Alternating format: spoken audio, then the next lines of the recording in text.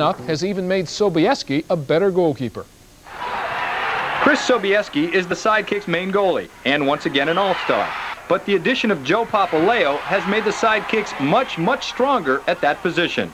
The arrival of Joe has given, I think, a new lease of life to Chris, and as I say, we've seen brilliant displays from both of them. I think when a goalkeeper gets an award, my chance to say thank you to David, to Michael, to Wes, and to Doc, because without those four, you know, Chris wouldn't be going to the All-Star game. Even though he's the best goalkeeper in the league, we still need a good defense in front of us.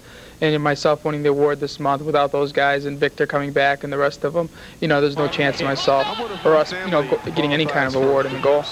Although Papaleo has been playing great over the past 4 or 5 weeks, he sees a lot of room for improvement. I'd like to be playing a little bit better. I think a little concentration here and there, and gives up a goal, even though it might be a nice shot.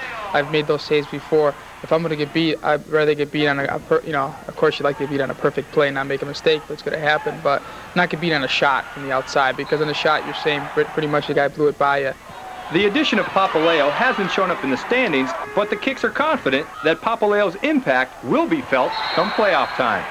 Timm Mathews, Channel 5 Sports.